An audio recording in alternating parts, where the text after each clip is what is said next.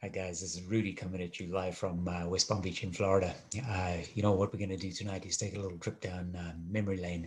And well, I guess it depends on how old you are, but many of us are old enough anyway to remember the collapse of the US housing market in 2006. That time of, upheaval during 2006, 7, 8, 9, etc. And the ensuing financial crisis that wreaked havoc across the United States and across the world. Financial crises, unfortunately, are quite common. And historically, they have caused economic tsunamis that have devastated economies, pretty much crushed any affected economy. I've compiled a brief overview of 5 of the most devastating financial meltdowns. Now, what I want you to do is watch and then let me know in the comments what you think. Do you think any of the other things that I might not have covered compare? Uh, Let me know. Then share your comments. I look forward to chatting with you. Kicking it off with number 5, the financial crisis of 2007 2008.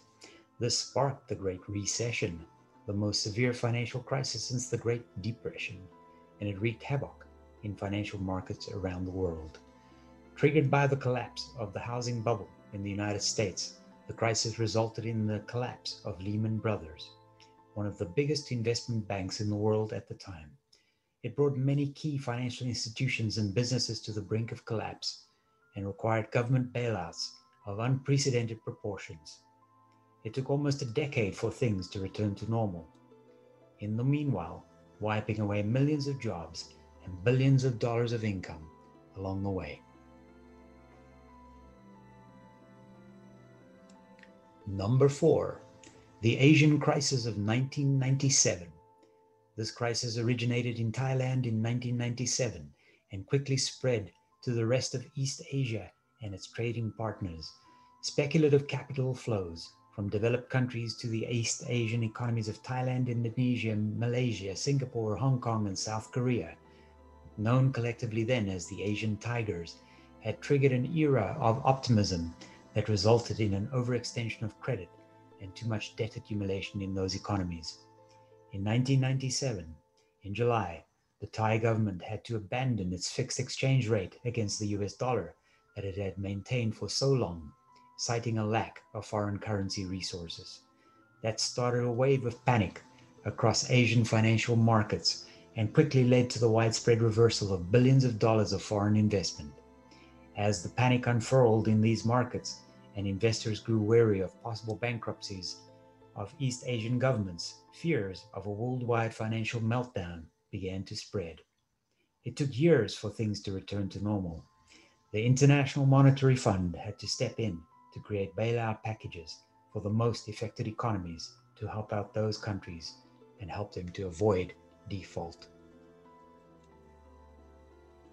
Counting down to number 3, the OPEC oil price shock of 1973. This crisis began when OPEC, which is the organization of the petroleum exporting countries, their member countries, primarily consisting of Arab nations, decided to retaliate against the United States in response to its sending arms supplies to Israel during the Fourth Arab-Israeli War. OPEC countries declared an oil embargo, abruptly halting oil exports to the United States and its allies.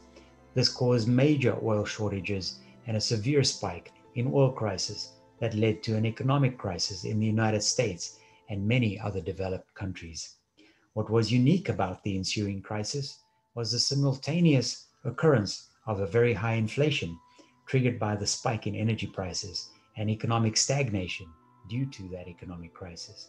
As a result, economists named the era a period of stagflation, stagnation plus inflation, and it took several years for output to recover and inflation to fall to its pre-crisis levels. Countdown to number 2, the Great Depression of 1929 to 1939. I bet some of you may have thought this would come in at number 1, but this was in fact the worst financial and economic disaster of the 20th century. Many believe that the Great Depression was triggered by the Wall Street crash of 1929 and later exacerbated by the poor policy decisions of the US government. The Depression lasted almost 10 years and resulted in massive loss of income, record unemployment rates and output loss, especially in industrialized nations. In the United States, the unemployment rate hit almost 25% at the peak of the crisis in 1933. It's number 1, the credit crisis of 1772. This crisis originated in London and quickly spread to the rest of Europe. By the mid-1760s, the British Empire had accumulated an enormous amount of wealth through its colonial possessions and trade. This created an aura of over-optimism and a period of rapid credit expansion by many British banks.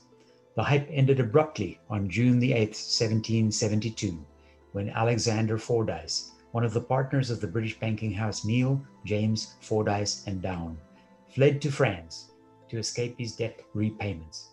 The news quickly spread and triggered a banking panic in England as creditors began to form long lines in front of British banks to demand instant cash withdrawals. The ensuing crisis rapidly spread to Scotland, then the Netherlands, then other parts of Europe, and then to the British American colonies. Historians have claimed that the economic repercussions of this crisis were one of the major contributing factors to the Boston Tea Party protests and the American Revolution. So there you have it, guys. That's my top 5. If you've watched this far, maybe what you can do is let me know in the comments what you think.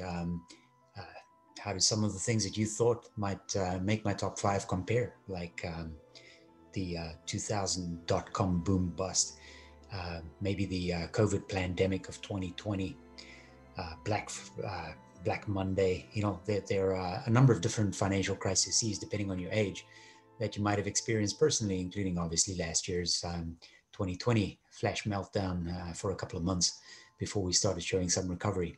Anyway, let me know in the comments as usual what you think, and I look forward to connecting and chatting with you.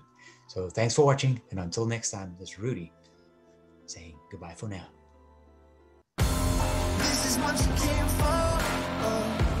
This is what you came for. I'm over. This is what you came for. I'm on. This is me. She said, I'm ready. So come and get